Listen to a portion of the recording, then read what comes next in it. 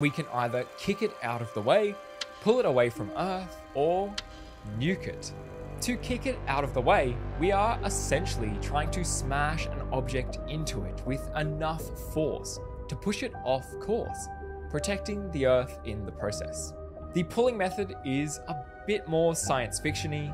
We could potentially use a gravity tractor to move the asteroid off its collision path.